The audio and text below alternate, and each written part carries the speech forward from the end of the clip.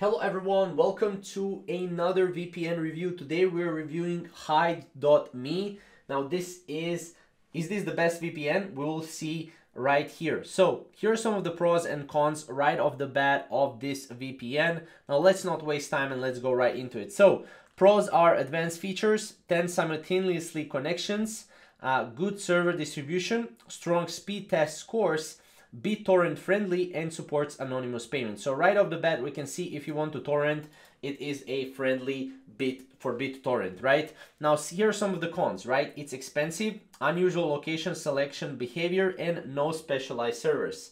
So I would say this VPN in particular has a much better, much more pros than cons, right? Although it is expensive, it offers a really wide, range of features and stuff like that. So when testing a virtual private network or VPN, we always consider the service price, privacy, and technology. So make sure that you follow that in this review. So obviously, if we take a look at some of the features right here, I would just want to scroll down and see overall the review of this, and you can see that if we scroll down right here, you can see that Hide.me has some inviolable strengths, right? Its privacy policy is remarkably thorough and transparent, if long. It supports the best VPN technology. It provides 10 simultaneous connections and has a good distribution of servers across the globe, right?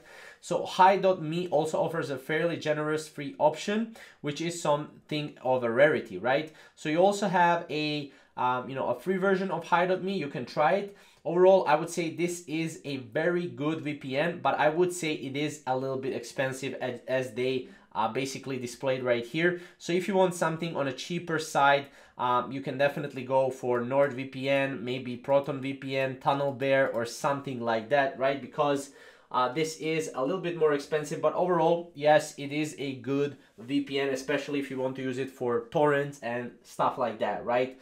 So definitely comment down below and share some of your experience with Hide.me if you actually used Hide.me before. If not, then comment down below what other VPN do you want me to review.